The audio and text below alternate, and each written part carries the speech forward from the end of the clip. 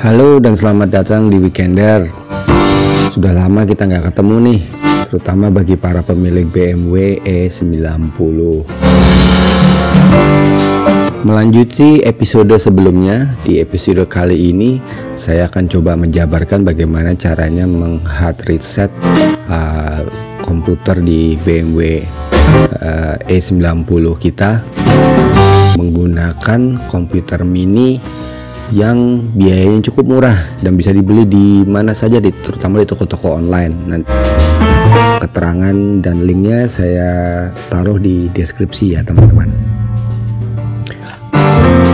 Sebelum kita mulai, kita harus pastikan dulu, ini terutama di kendaraan kita ya, kita harus pastikan bahwa sensor berada pada posisinya yang benar ya. Jangan lupa teman-teman, kadang-kadang kita suka servis mobil kita, terus kita tidak teliti.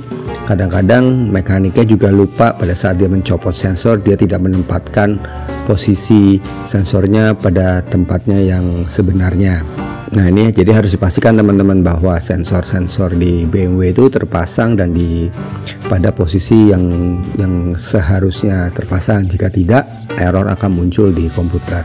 Setelah kita pastikan sensor itu terpasang, dan jika indikator komputer menyala karena ada engine error dan lain sebagainya, nah menggunakan alat yang kita pasang di saklar ini ya, ini alatnya cukup kecil bukan? Oke. Alat ini ada aplikasinya juga, baik untuk iOS maupun Android. Oke, kalau engine error muncul di komputer, pertama kita aktifkan dulu aplikasi yang ada di handphone, dan posisi kendaraan harus dalam posisi nyala ya mesinnya ya. Jadi pastikan kendaraan dalam posisi nyala. Nah kemudian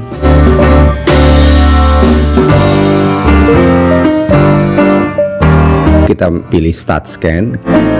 Aplikasi akan melakukan scanning terlebih dahulu untuk memastikan errornya ada di mana ya. Cara ini menurut saya lebih praktis dan lebih mudah ketimbang cara saya yang di episode sebelumnya. Itu kalau memang tidak bawa alat ini, tapi ini adalah yang paling mudah karena kita bisa melakukan hard reset kepada komputer di BMW. Seperti kita lihat sekarang sensornya sudah menampakkan error apa saja.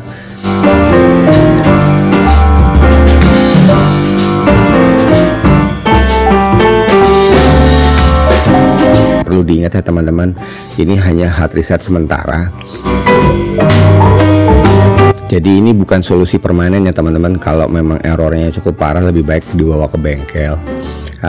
Siapa tahu permasalahannya bisa ada di komponen atau parts mobil yang memang harus ganti. Oke, setelah kita lihat error tersebut, kita bisa baca detailnya.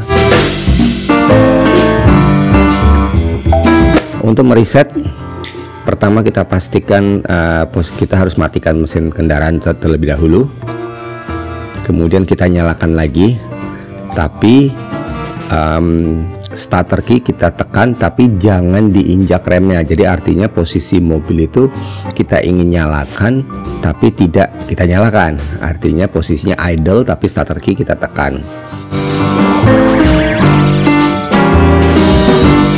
Begitu muncul indikator seperti ini, yang kita lakukan adalah melakukan hard reset di aplikasi dengan cara menekan tombol ini ya. Nah setelah muncul pesan bahwa reset sudah dilakukan, kita sekarang matikan mesin mobil semua, starternya kita off kan juga, kunci kita cabut. Sekarang mesin kita nyalakan. Nah seperti dilihat indikator errornya sudah hilang, kurang lebih seperti itu ya. Dan kembali lagi saya ingatkan bahwa ini hanya temporary solution ya, bukan permanent solution. Pertanyaan atau komentar silahkan tinggalkan pesan. Sampai ketemu lagi di episode berikutnya. Mudah-mudahan mobil kita sehat-sehat selalu. Terima kasih, bye bye. Love the chase and the hunt, and I set the pace when I'm running. I always take what I want and I always give it 100.